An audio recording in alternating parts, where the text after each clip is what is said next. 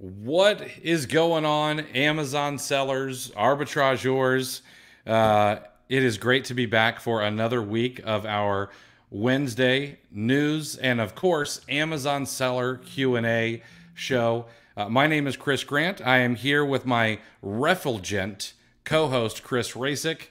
Yeah, that's a good one, right? I think it's a positive adjective too, if I recall correctly. Wait, that implies not all of them are. Not all of I them got. have been. I've been very careful not to do anything too bad, but there's only so many adjectives in the English language. You can go to a different language, I guess. So I'm glad to have you guys here on a Wednesday. We do this every single week, and we've got a few pieces of news that we think you'll find interesting. And then, of course, we are here to answer your questions.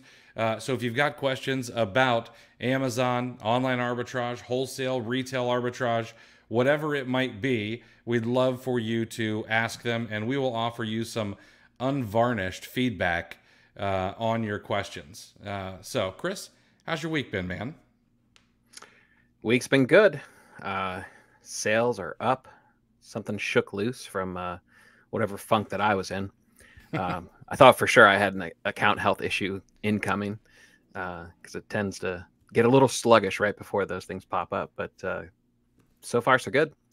I have the next $1 million idea, the next niche, the next rich in the niche. I like it.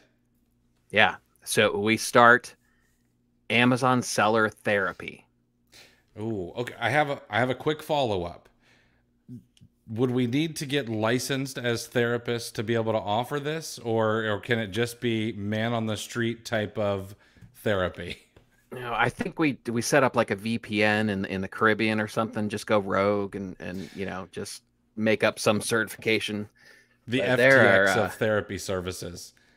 yes. There are a lot of people that need to talk to someone, and get in touch. They need to organize their feelings a little bit. Yeah, and I would imagine. So GSD is curious. Will it include prescriptions? That's on the pro plan. That's that. Yeah, You'll have to upgrade. right. We'll talk to you offline. As long as you've got a pharmacist. It's not up to us whether that's a licensed pharmacist or a street pharmacist. They can get you whatever's prescribed. So we've got some interesting news pieces. All right, the first one, Chris, are you familiar with a place in Florida called Billionaire's Bunker Island? No, I don't think so. Okay. So this is a real place. It's down near or in Miami or something like that, and I've figured out how this island has to do with Amazon sellers and fee increases. Jeff Bezos just bought not his first, not his second, but his third property on Billionaire Bunkers Island. It's a $90 million home. All right. On the island, he's spent a total of $237 million on homes on this island. I have no idea if they're right next to each other or if he's just feels like he needs one for parties, one for weekends, and one for the rest of the week. I don't know. But this one is, I don't know. This one seems like a fixer-upper with just 6 bedrooms. And 12,135 square feet. So I don't know. I have no idea how much dock space he has on this particular home, or if it's even got any waterfront to it. But as of right now, I would imagine this one is just kind of a throwaway house. But I thought it was interesting that he did grab his third home on the island just this week. Yeah, poor guy. I mean, at this point, you got to get 7 and just have one for each day of the week, right? I would imagine, can you imagine walking into a home that has not been cleaned in the past 24 hours by a professional cleaning service? I mean, how disgusting is that? What's the girlfriend's name? Lauren Sanchez is her name, and I Lawrence. believe that Yeah, they might be engaged now, if I'm not I mistaken. thought so. Yeah. Could you imagine the fights? Like Oh, Lauren just, Jeff, what's wrong? You're in the Tuesday house and it's Thursday. right. What something's bothering you, right? I'd love to get a sneak peek at that prenuptial agreement.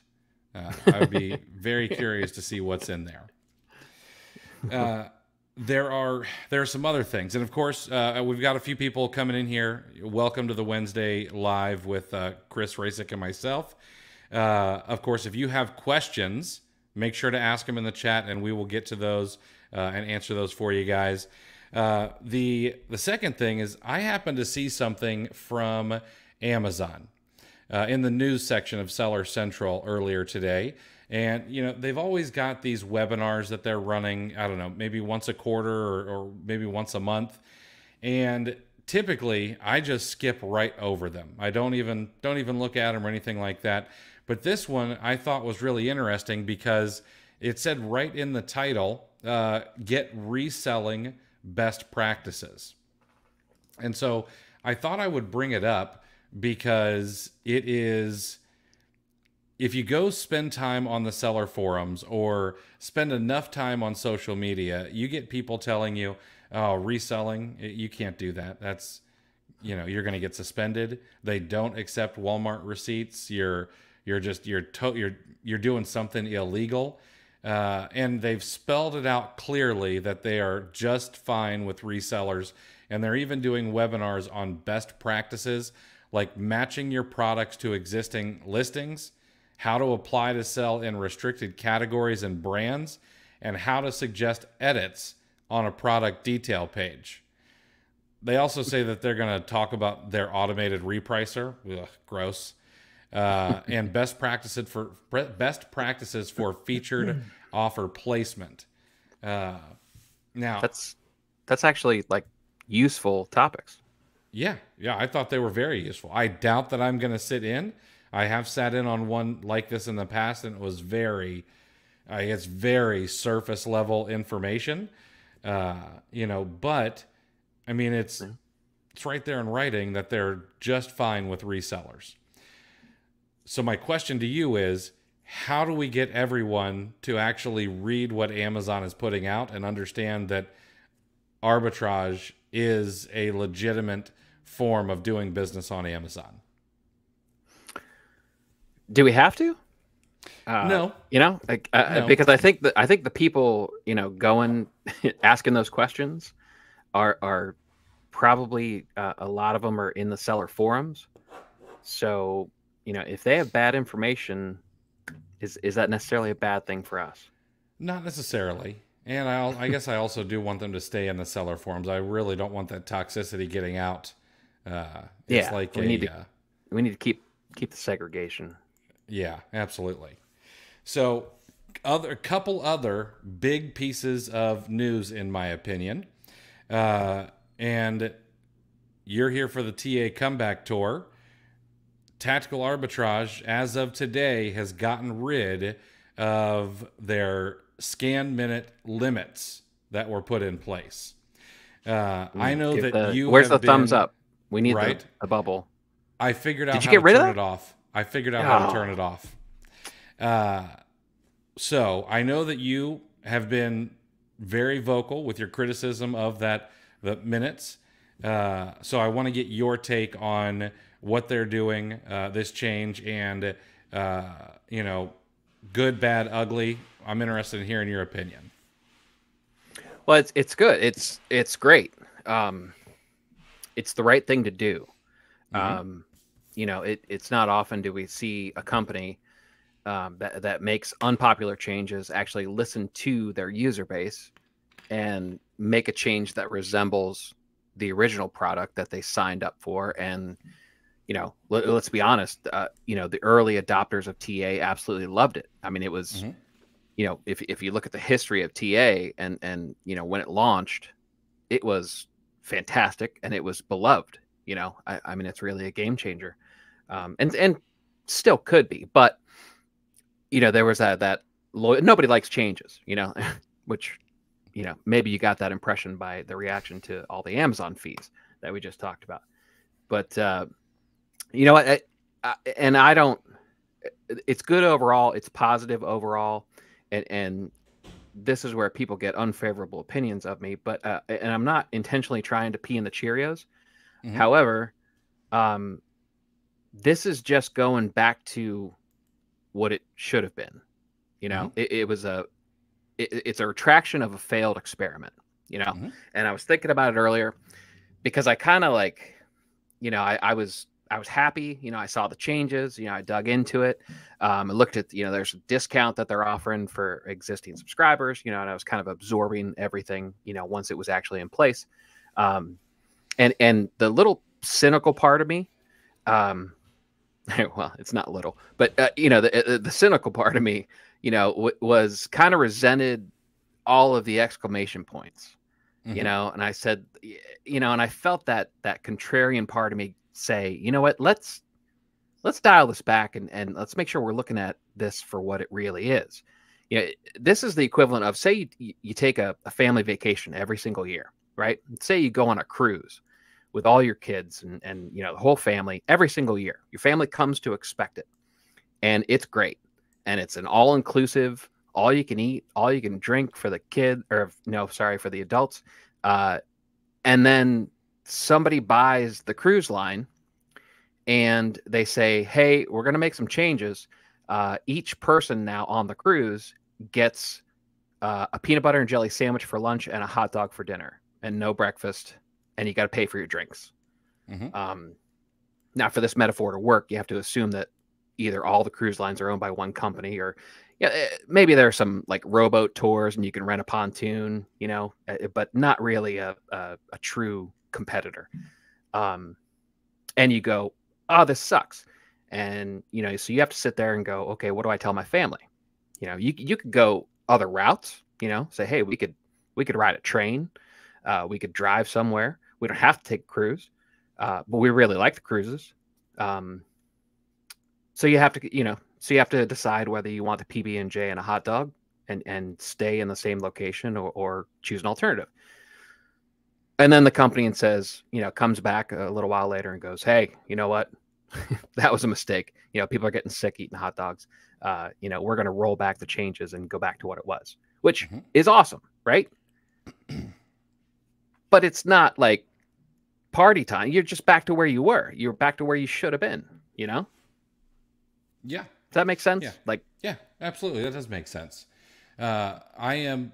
I am glad that they've done this. I think it's a step in the right direction. mhm. And I'm sure things are going to get even better over time.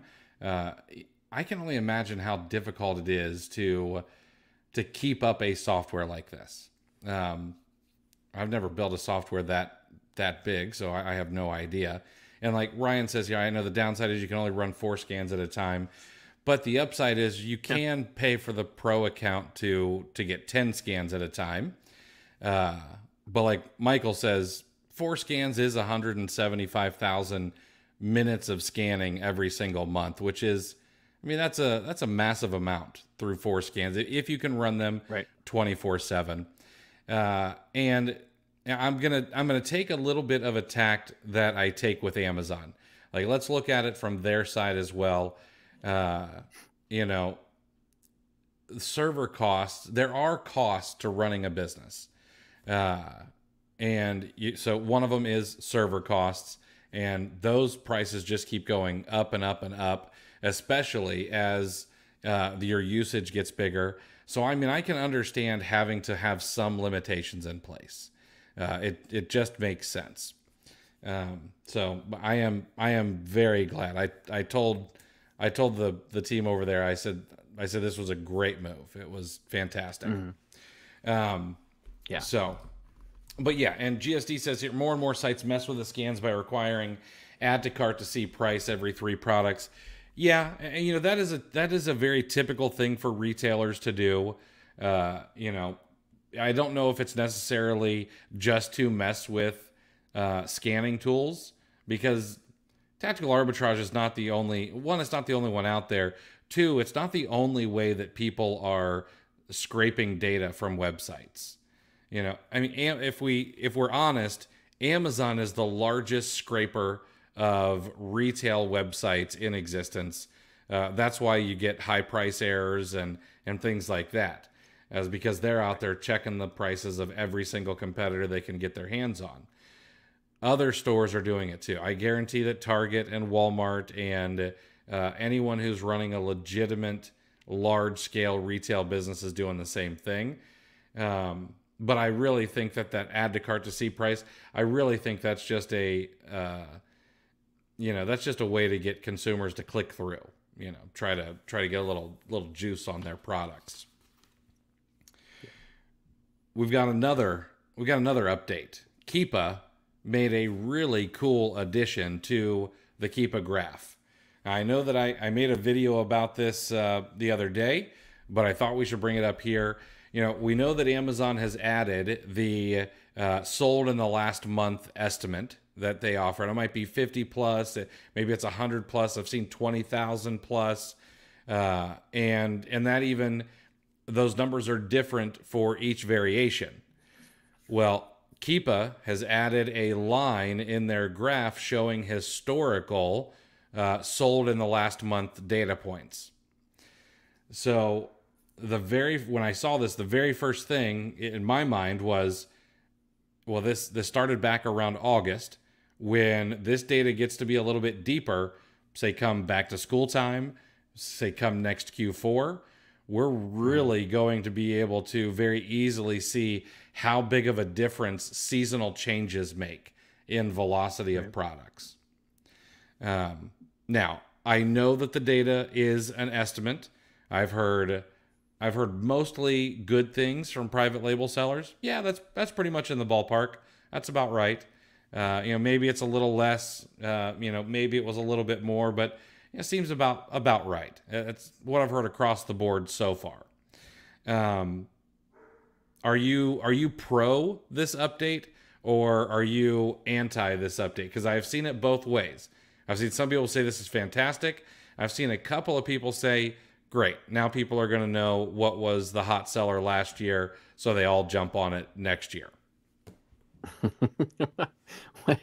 I don't. I'm not on that viewpoint. That's they're anti-Keepa in general. Then right. Yeah, people are going to know what sells. This entire industry is built around like trying to figure out what sells, and I mean it's positive overall. I don't expect it to be super accurate because this is information that Amazon kept to themselves for a very, very long time. So what I am curious about is why they decided to give us a little bit of it now. What those backroom conversations were. My question to you is what do you think are best practices with this information? I mean, like my knee-jerk reaction was, okay, this can now be used once we get used to it. My mind kind of went to like, okay, we can see what the market will tolerate as far as price ranges, and what caused it to drop, because it does looks like 50 units is about the smallest. It's about as granular as they get with the data. Yeah. So we can certainly see market tolerance a little bit easier once we get used to this data being incorporated. But what other uses can you see? Is it as big as people think? I definitely think it's big for seasonality. Sure. Yeah. When Q4 comes along, can we see how much more that that Barbie or that Power Ranger is going to sell in Q4? Yeah, I think that's huge. How much more turkey gravy are you going to sell during Thanksgiving? Those are going to be the huge winners. I do think that if anyone is going out and creating bundles, it could also be kind of a good piece of data if you're looking at the competition and saying, oh, okay, well, this item here gets 50 sales per month, and this one over here is getting 100. How can I mimic those, take the best practices from both, and maybe create something where I get 100 or 150 sales per month? I do like your idea of seeing what the market will tolerate. If something is selling 500 plus a month and then all of a sudden it goes down to 100 because the price went up, I think that's going to be huge. Because I think you and I are on the same page when it comes to pricing. I know a lot of people are like, don't you dare bring that price down ever.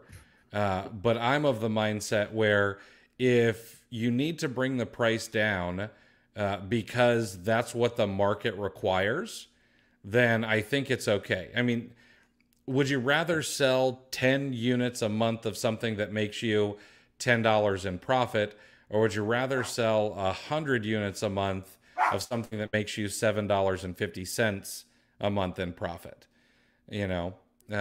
So I do think that could be pretty powerful. Yeah. I think the way that this could be a huge game changer is if in 6 months, Keepa allows us to search this data in something like Keepa Product Finder historically.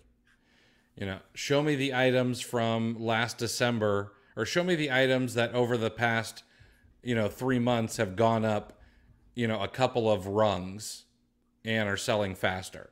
Show me the items that have come down a couple of these estimated sales tiers, and let me figure out why. Did those prices come down because that price went up? Are they discontinued products and, I just want to go search for them, or maybe I can find them easily, but I could bring that price down in line with what the market will bear?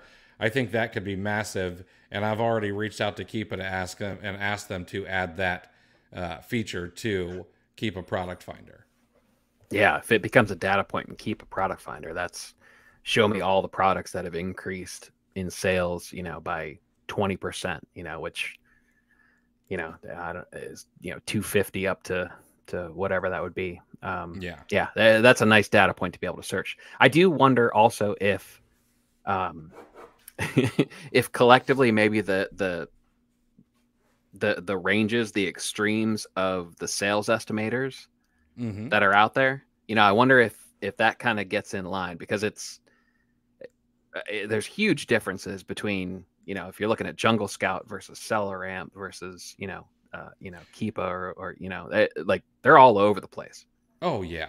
Which I mean, I get it. That's not like, it's not data that you can gather anywhere. It's not like you can just call up your buddy at Amazon and be like, hey, can you let me know, how many sales this item's getting? I mean, you might be able to grease the palm of somebody, but you're probably not going to get enough data points to be able to build a truly accurate algorithm. And so I am curious what this does to the estimators, because they can be way, way off. Which, I mean, what a tough job. A lot of sellers, no matter how much you or I, preach on this, that those are estimates, just like everything else.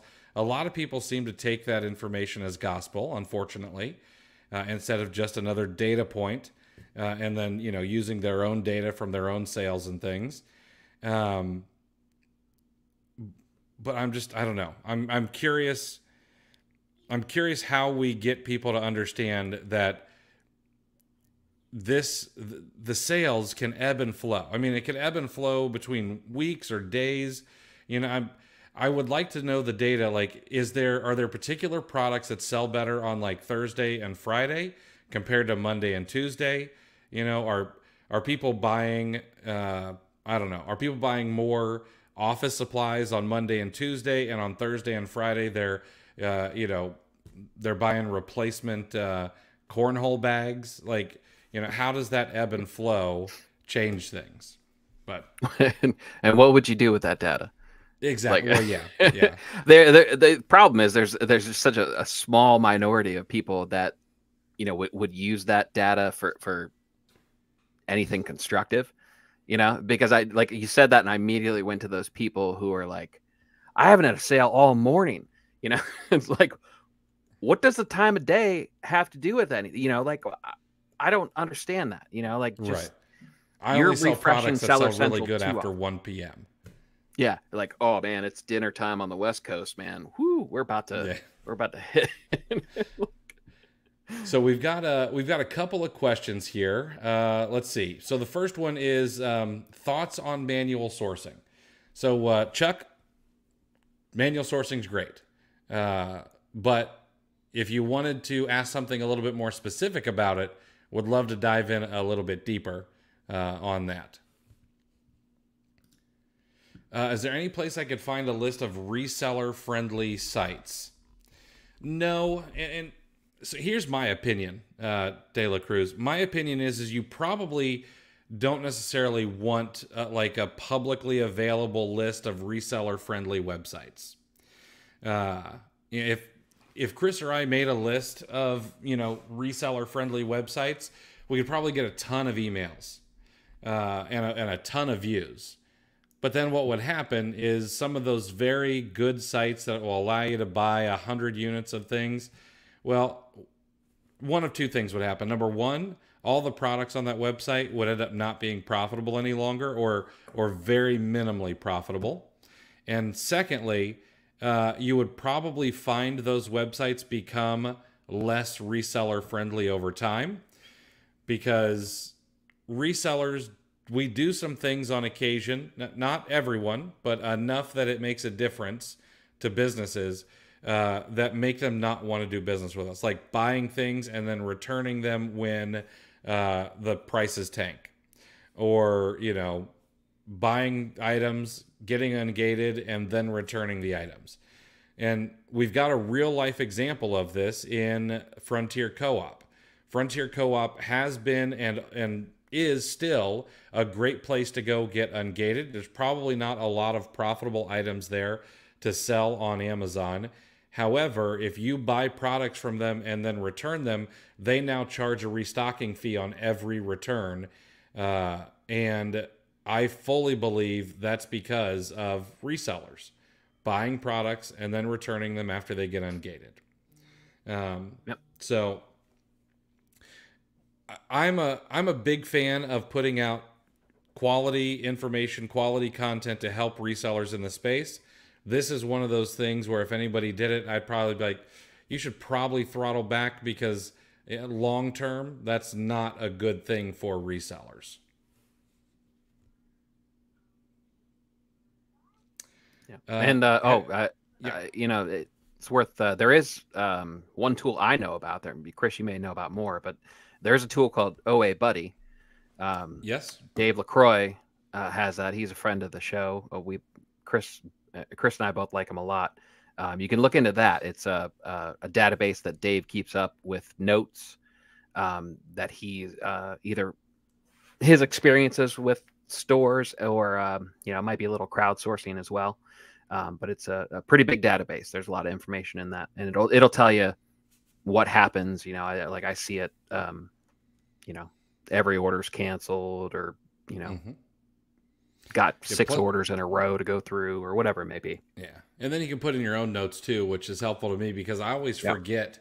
I always forget the site that I there's a couple of sites where I'll get a lead, or I'll find a product, and I forget that I've been blocked. Like I can't get an order through to save my life. And so I go look, and I'm like, oh yeah, I put the note in there, I'm blocked. Yeah. Look at the cosmetic companies. Like I can't keep those straight. Like I finally had to start putting the notes in, and because I don't know, I bang my head against the wall with Tarte too often. It's like, all right, just remember to put a note in, so you stop wasting so much time. Kat Von D has hurt me so bad. Yeah. Gina, you look bright-eyed and bushy-tailed for someone who just completed over 40 hours of live training during the OA challenge.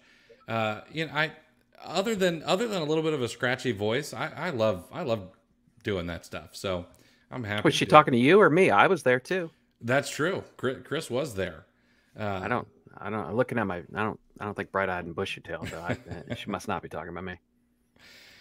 Just read an email from Amazon about the stickerless program, which I think is only in the U.S. Isn't this just another way to have issues with commingled inventory? In my opinion, yes. Anytime that Amazon wants you to send in stuff without your own FN SKU, I think it's just a recipe for disaster. And I don't know. Maybe it's because I was hurt very early on by Amazon from the commingled inventory. My very first shipment, I sent in a brand new board game. Someone got a used one, but I just commingled. I didn't know any better, and I didn't have any FNSKU labels, and so they, of course, they complained. But this was back when you could like reach out to the customer and they still got the emails and answered them, and it was all still kind of novel. So I was able to get that figured out. But ever since then, I said never again. I will never let you hurt me again, Amazon. At least not in the same way. There's been other ways. Right. You'll find new ways. Many sites offer an email sign-up discount. Do you ever sign up more than once with a different email address, or is that a quick way to get order cancellations? What do you think, Chris? I've never really had a string of additional emails. I've actually, my energy was more focused on finding new coupon codes. We've mentioned that multiple times, the ROI on finding extra coupon codes and or trying to find sources for them. It's really, I found some really, really good ones. So that's not really, and usually the welcome offer is typically 10%. Smaller than, 10, maybe 15, when, you could pretty much find 20% off at a pretty regular clip, if you know where to look. Yeah. I looked at a product just today, and the email sign up offer was 10%. And with a Google search, the very first result on Google was a 15% coupon code. Couldn't find anything more, but they were not stackable. It was one coupon code per order. And now I don't have to go in and type in, 30 different email addresses and all that stuff. I know people that do it. I mean, if we want to talk about the ethics of it, I don't know, probably a gray area. It's definitely not what it's meant for. That it's meant to get one customer's email address at a time and be able to send sales emails to one person. But is it a victimless crime because they've baked that 10% into their margins? Obviously, probably. But like Chris said, I do think your time is better spent finding better coupon codes. Tyler's got an interesting question. What if Amazon shows 1,000 bought in the last month, but then Keepa looks horrible and doesn't show anywhere near that? So I'm going to guess that what you mean is that the bestseller rank maybe doesn't look too great if it's got that, or maybe the bestseller rank, maybe the BSR is missing. In that case, I don't know. I'd have to take a look at it, but my opinion would be if Amazon is stating that 1,000 were bought in the past month and Keepa looks really bad, I'd probably buy a few and test it. Because chances are a lot of other people are going to get analysis paralysis instead of pulling the trigger on a quick test buy, and they're probably going to skip right over it, and maybe you find a diamond in the rough. Yeah. I definitely lean towards the information provided from Amazon, because you have that example of the Crocs that has 3 drops or 50 drops a month or something, or I forget how many, but it's ranked like 3 in shoes. Like it's just flying off the shelf. So I wonder if this new data in Keepa will get people to stop teaching that drops equal sales. What? Are you serious? That don't equal sales? If this does nothing else but get people who just give out bad information like that, I will be so happy. Keepa drops equal sales and arbitrage is dead. So what does it all mean? I don't know how to pronounce so I'm just going to call you Tyson. But afternoon, gentlemen, when an item does not have a buy box and you come in with a price the market prefers more, which then generates a buy box. This lowers the rank and velocity. From a customer's perspective, does Amazon just show the item more as the rank lowers and velocity speeds up? Just curious of the mechanics of how this works. Oh, Lex. That makes it much easier. So this is the way that any marketplace is going to work when something converts better. So let's say, I don't know, let's say you have you search in bottled water, and you have you have Fiji water right next to I don't know, what's another brand, Mountain Spring. Valley. Okay. You have these two bottles of water next to each other. Amazon is probably going to push up the one that converts better, because their whole job is to get people to buy products. And so whichever one is converting better, they're going to show more. So if it's got a buy box and it's selling through and it's selling through faster, then yeah, they're going to end up showing it a little bit more often. But part of the reason that the rank gets lowered is because the friction for the customer gets to be less. It's amazing how much one extra click will lower your conversion rate. There's a lot. I mean, well, let's be honest. Not everyone is coloring with a full deck of crayons. Okay. And they open up a product detail page and they don't see that yellow buy it now button or add to cart button. And they have no idea, I can't buy the product. Why can I see it, but I can't buy it?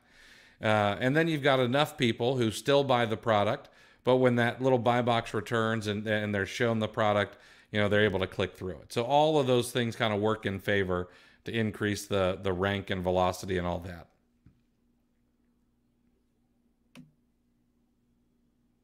Oh, this is great news. Luke says, OA Buddy's great. Accidentally didn't follow their advice recently.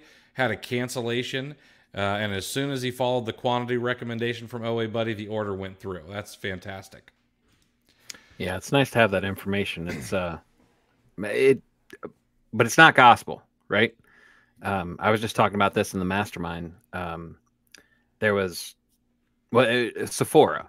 Right. I know in the mastermind, I remember somebody telling us in one of the meetings, a year or two ago, that Sephora, they don't care. They're reseller friendly, fire away as much and as often as you want based on their quantity limits. And then on a whim, I checked OA Buddy and it said something like they cancel every one of my orders. Mm-hmm. So that could cause some confusion. I mean, I understand. And I'm not, nothing negative against OA Buddy. I like it. I like the tool a lot. But be cognizant of how many data points you're getting from OA Buddy and definitely sprinkle in your own personal experience. Yeah. You know what? So let's answer this question. And then we've got one other piece of news. So Mario's curious, do people still use tactical arbitrage? Is it still worthwhile? I know that people are probably going to think that I'm biased, so I'm gonna let you handle this one. Mario Luigi, if that is your real name, people still use tactical arbitrage. I never stopped. Is it still worthwhile? That's a tough question. If you haven't been using it and you need to expand your sourcing horizons, it's absolutely worth it. A lot of the negativity with tactical arbitrage was one, objectively they devalued the program, right? And that's a fact, and I think it's confirmed by the fact that they rolled everything back now. So I don't think anybody would be mad at me for saying that. But I think what happened, a lot of the negativity was the people that need Amazon seller therapy. They were longtime users, so it's difficult. And if you kind of if you let emotion get the better of you, you kind of have a lot of negative feelings, and you're seeing it with the fees. All these people like, oh, this is it, the beginning of the end. They're pushing third-party sellers out, but which is right next to you'd have that up on one screen on Twitter, like arbitrage is dead, and then on the other screen you could have 63% of Amazon sales come from third-party sellers. Those things are coexisting at the same time, right? So you have to take the emotion out of it. So is it still worthwhile? With the changes now, it's worth trying it again. If it sounds like you're asking that question because you might be considering it. So you can run. They change things. You can run 4 scans at a time and have 3 in the queue. But we're back to the environment to where you could have scans running all the time. That's going to change. I never stopped using it because it still generated far more profits than the cost. And I have a system in place, and I learned how to manage the scan minutes as much as I didn't like it. But I still used it. It still generated thousands of dollars in profit for me every single month. So it was worth the 79 or, with whatever discount I still had from Alex's days. But I changed things. So now I'm going to be able to go back to product, because I actually became 100% reverse sourcing or reverse searches. Just because, that was my sweet spot. I like the searches. I like the results. I like the amount of results that I got, and I could that's how I learned to manage my scan minutes. So, but now product searches and store searches are back on the menu, because you better believe I'm going to have 4 running all the time, 24/7 now that I'm allowed to again. I bet.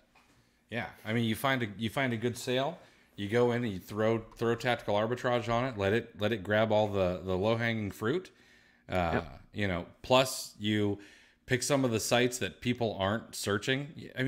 That data about 10 sites out of the 400 or 500 that are supported in the US, 10 of them are where like 82 or 85% of the scans are being run. That's insane.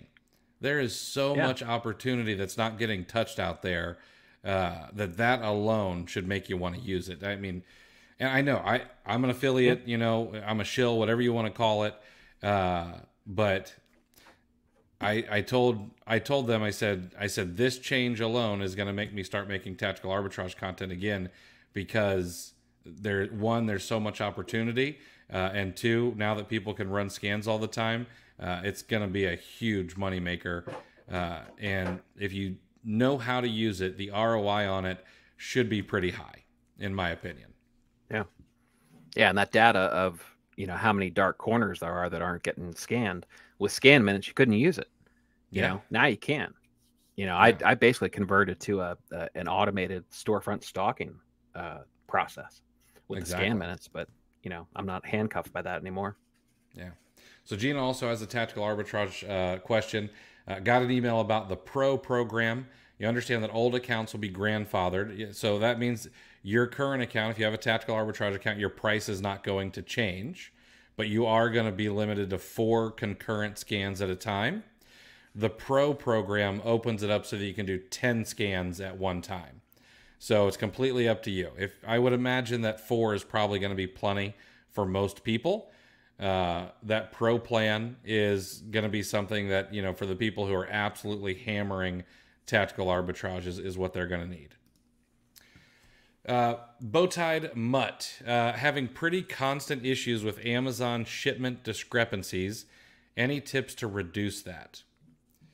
Man, I don't know. Fight them. I'll be honest. This kind of seems cyclical. It seems like sometimes you just get, these strings of bad luck. Here's my opinion. Rather than worry about your inbound shipping, as long as you're doing things right, long as you're doing everything by the book, just add a couple of things to your process. Maybe take pictures of packed boxes that show what's in the boxes. Maybe make sure you're getting receipts from UPS for the pickups showing the weight. All that kind of stuff. That way you have more information to send them to get reimbursed on the discrepancies. Other than that, I'm just not sure there's really anything else you can do. Is anything you can think of? Did you say printing off packing slips? Yep, printing off packing slips. That's another helpful one. Yeah, Yeah. I don't think this would necessarily be helpful, but when we were doing our own prep, of course we were doing 2D, but we'd also print off two copies of the packing slips. One goes right inside the box, and then we kept Hmm. one as well. Yeah, we didn't print off that second one. It got saved to a Google Drive folder, but Yeah. that way you can send that in to show them that it's what's been in the box. Outside of that, get a service or a VA to handle the shipment discrepancies.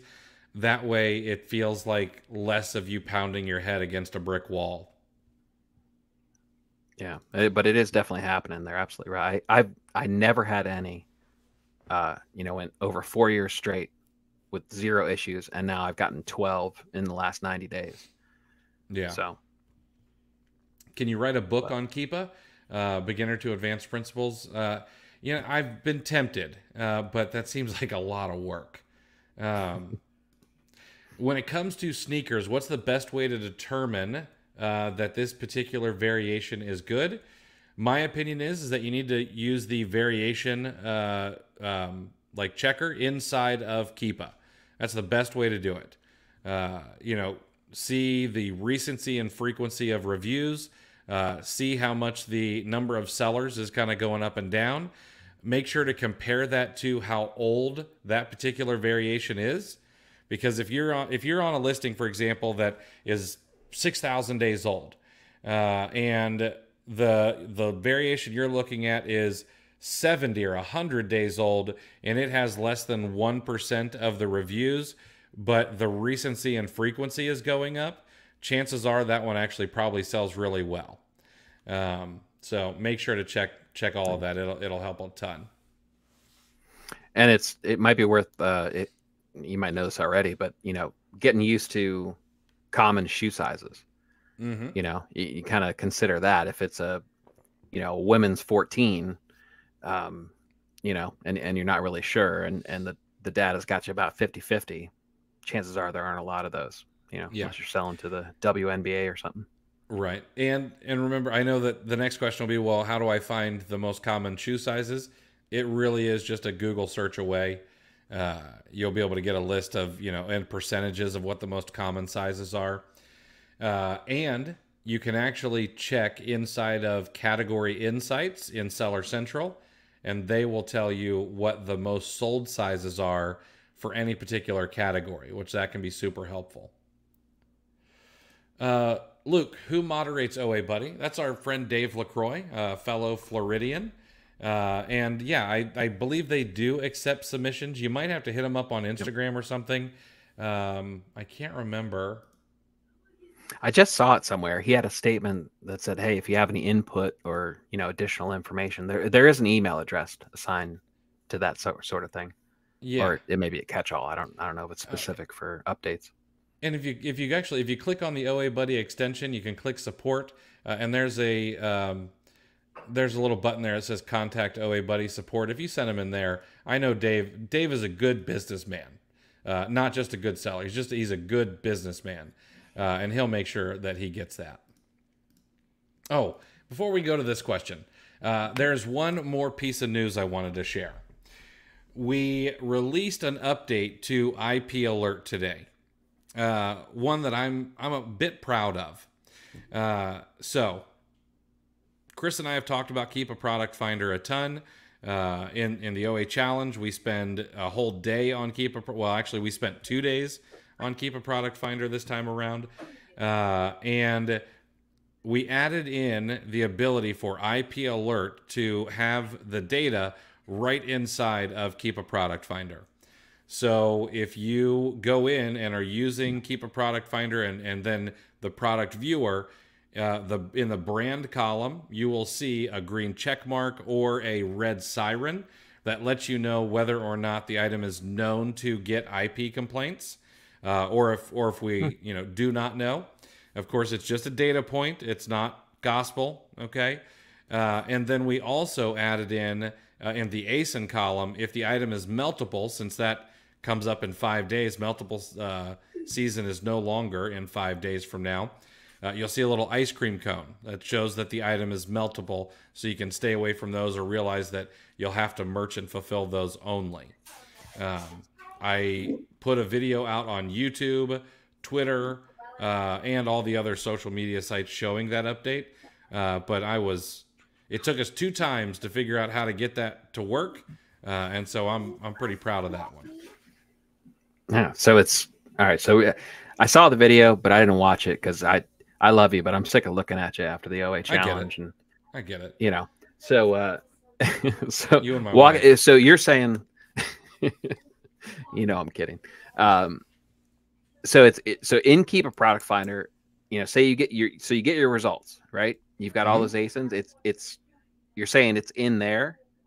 Yep. You'll get an alert. Yeah, in that list of 5,000 ASINs that you can pull up, if you look in the brand column, you'll see a green check mark by the brand, or you'll see a red alert by the brand, so you know whether or not there's an IP complaint problem or not. Man, that's pretty slick. How'd you pull that off? Got it. I thought those limeys were a little yeah. A little sketchy about that stuff. So I'm of the opinion that it is better to ask for forgiveness than it is to ask for permission. So if they reach out and they're like, "Hey, this is not okay," I would walk that back. But I'm such a small fish compared to Keepa. I figure they're probably not going to notice it anyway. So that's cool. That's a really good feature. All right. So do you guys use ASIN Gadget, Rev ROI, or both?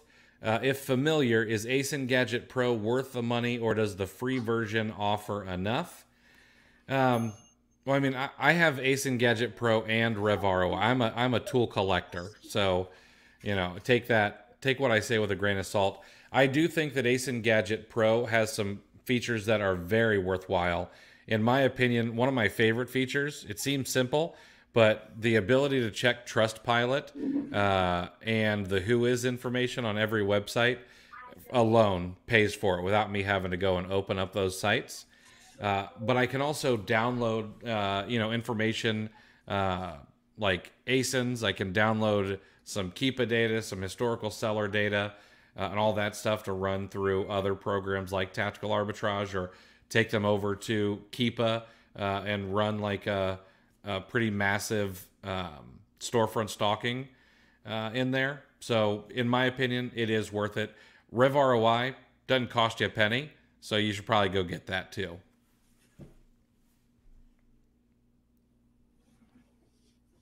If a customer returns an FBA product and they damage the item, can I get reimbursed? I tried a case with Amazon and they denied reimbursement. Amazon terms of service state that you are not able to get reimbursed for a customer damaged item. You are now in the retail business, and returns of damaged items are it's just part of the business. If the item is not the same, so they buy a pair of shoes from you and then they return their old shoes that are all grass stained and stuff, you might be able to get reimbursed for that. But if they just, bought an item, damaged it and returned it, no, you're not going to get reimbursed for that, unfortunately.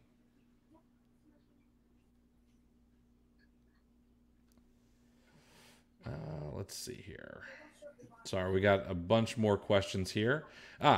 Would you guys sell a brand that you have received a suspected IP complaint, but it was removed? I believe I got the complaint because the listing was a general listing as the brand and not the actual listing. So I'm gonna need to read between the lines a little bit here. I think maybe the listing was generic, and now it is actually listed as the brand. If it has been done properly and fixed, it would probably be okay. But you got to be really careful and make sure that it's no longer generic. Otherwise, you get yourself in some trouble there. I've been selling a product in which Amazon just gated. Now they're asking for 1D or 2D codes because it's a transparency-enabled product. Any advice? They're asking for 5 transparency serial numbers. So you're going to have to get them now. And these are not things that you can print out at home on your own and put on your product. These are things that uh, you need to go in, and it actually needs to be there from the manufacturer. And so you probably have to order more, hope it has the codes on there, and send them in pictures of those. Let's see. Sorry, I need to run through these because I didn't realize it's almost 6 o'clock already. Is there a See, but there's no OA challenge, so we don't have a hard stop though, right? Right. Is there a difference between closing a listing and deleting a listing? Closing a listing just means it's taken out of your inventory. When you click the close and delete, it sends a note to Amazon to say, hey, you can go ahead and delete this from the catalog. They won't do that if there are other sellers on it. So is there a difference? Yes, but does it matter which one you choose? Not really. I just always choose close and delete.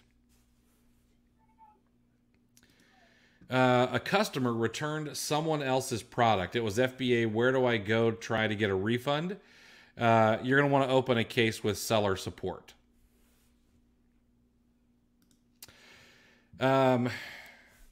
As one of the kings of Keepa, who are your favorite sellers when it comes to learning about new ways of using and thinking about Keepa and KPF? I think that Saul, the mirror, the buy box. Are you going to say the mirror, Chris? I was not. I do not have the ego to say that. But Saul of the buy box has a pretty great mind for KPF and Keepa. I think Chris has a great mind for Keepa and KPF as well. Outside of that, I can't say that there's someone who I'm like, yeah, that's who I go to learn about it from. A lot of it really is just trial and error, in my opinion. Oh, nice. Luke says he just realized he can pull up his store in Keepa to see if he has any meltables. That's great. Oh, yeah. That's a great idea. Let's see. I received 2 complaints that I was selling counterfeit products. I had only one of each product and bought at TJ Maxx. Do I just acknowledge? And if so, does it still affect my account health? So here's something about account health. Whether you acknowledge it, whether you get it retracted, it's always there. You've got a permanent file at Amazon. They can see that stuff, okay? My opinion is that you should try to get it retracted. Go to TJ Maxx, find the item again, get a picture of it next to the receipt. If they don't have any in stock, talk to the manager, ask if they can pull it up in their inventory management system, take a picture of that next to the receipt, and really paint a story for account health and try to get it removed. Worst case scenario, acknowledge it. It will go away, but it's still there, kind of in the background. But I would try to fight it. Yeah, I don't know. The hair stands up at the back of my neck just thinking about acknowledging that I'm selling a counterfeit product. Like, right. I'm not sure what the end number of how many times I would try to fight that over and over again. Exactly. Now I'm not going to say it unless you want to. I know that there's a store that you like to source that uses a SKU on their price stickers, like TJ Maxx, like a Ross. You take pictures of every single one? Not every single one. Okay. Just, I should. I know I should. But some stuff feels safe, and some stuff has that IP alert feel to it, even though the alert doesn't come up. So I kind of go by feel, which could certainly burn me at some point in time. Yeah, I would agree. And tell you what, we've got Chris and I are recording a podcast tomorrow. I had to clear my schedule to make sure we have enough time. But we're going to go in depth on this and process for like keeping account health clean and stuff like that from an 8-figure retail arbitrage seller. I'm stoked for tomorrow. It's going to be a ton of fun. Yep. Let's see here. So we're going to answer 2 more questions, and then we're going to bounce because I do have another meeting to get to. But Sorry if you guys mention it, but how bad do you guys think the low inventory fee is going to be for arbitrage when we only buy 2 or 3? I was thinking about doing a poll and seeing and showing people where they can find their low-level inventory items in their account, and then seeing how many are actually low-level inventory. So That'd be my interesting. opinion, and sorry, Flash is absolutely he's ticked Man, off at someone. UPS and Amazon must be there at the same time or something, right? Actually, that sounds like a FedEx bark. Uh, uh, so my opinion is it's going to be less of a deal than many people are making it out to be. Now, for private label sellers, for maybe for some people who are doing brand direct wholesale, it's probably going to be more of an issue. But I think for the listings where you're competing with 10 other sellers, I have a feeling that it's not going to be quite as bad as people think. Unfortunately, they delayed the implementation of actually charging you for the month of April so that you can see what the fees are going to be. So I look forward to... Yep. I'm either going to eat crow and I told people I'd eat crow if I was wrong, or I'm going to be vindicated, and I hope that other people are going to be like, oh yeah, they were right about this not being such a horrible thing. Am I hoping for too much? No, I don't. I mean, the arbitrage is dead. People think you are, but like it's such a sensitive topic, though, isn't it? It is. It is. I am gonna make a post tomorrow, and I'm gonna give the instructions on where to find all of the data, and then I am gonna take a poll. Is it less than 10% of your products? Is it between 10 and 20%? I'll take a poll and I'll share the results. Hopefully the data set will be large enough I could share them by Friday. I just don't know if it will be. I might have to share them next week, but we'll do that. Guys, we've been going for an hour, and this is only supposed to go for like 35 minutes. So I appreciate you guys coming out. At least we're on brand. Right. See here, Chris, only 17 SKUs affected by low inventory fee out of over 1,000. It's exactly what I'm expecting for arbitrage sellers. So inbound placement fees, they suck. But what are you going to do about it? The low-level inventory fees, I really don't think they're going to be that big of a deal. The return processing fee, it sucks. I really don't think it's going to be that big of a deal unless you're no good at prepping your products, and you get an inordinate amount of returns. But anyway. All right, guys, that's it for us. We'll be back. Chris and myself will be back next week to do this again with you guys. And in the meantime, we'll have a podcast out from a family who does 8 figures in retail arbitrage. Not once, not twice, but like 4 years in a row they've done this. So you guys are really going to enjoy that one. So have a great one, everybody. See you next week.